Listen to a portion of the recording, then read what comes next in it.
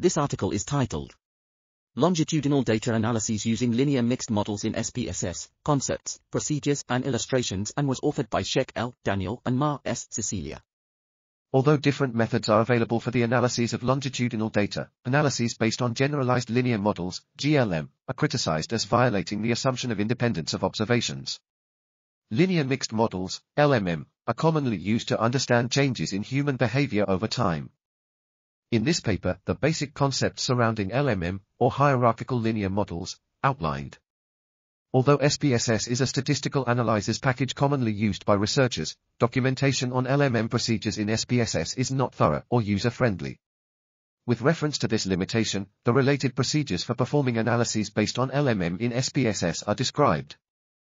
To demonstrate the application of LMM analyses in SPSS, findings based on 6 waves of data collected in the project PATHS, Positive Adolescent Training Through Holistic Social Programs, in Hong Kong are presented.